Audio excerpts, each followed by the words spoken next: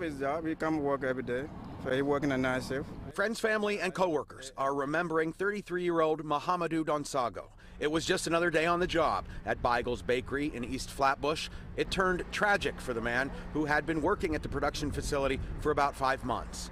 They say he recently moved to Bed-Stuy, Brooklyn from Mali in Western Africa. He just come out United States. He tried to do like everybody, come out United States, get a better life. Initially, police said he was trapped in the freezer. This friend said he was cleaning a piece of machinery inside it when somehow the machine turned on and he was caught. This morning they called me and the phone, they said, okay, the machine, he got him, so that's why he died. This is video he says he took inside the building in that refrigerated area. Another worker found the body around 10 a.m. Thursday morning.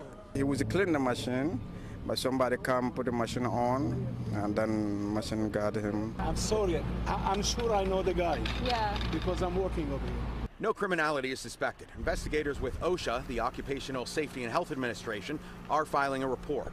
The family company was founded in Poland, and they moved to the Lower East Side in 1949. The bakery has been in Brooklyn since the 1950s. The owner released a statement saying they are devastated by the loss of their employee.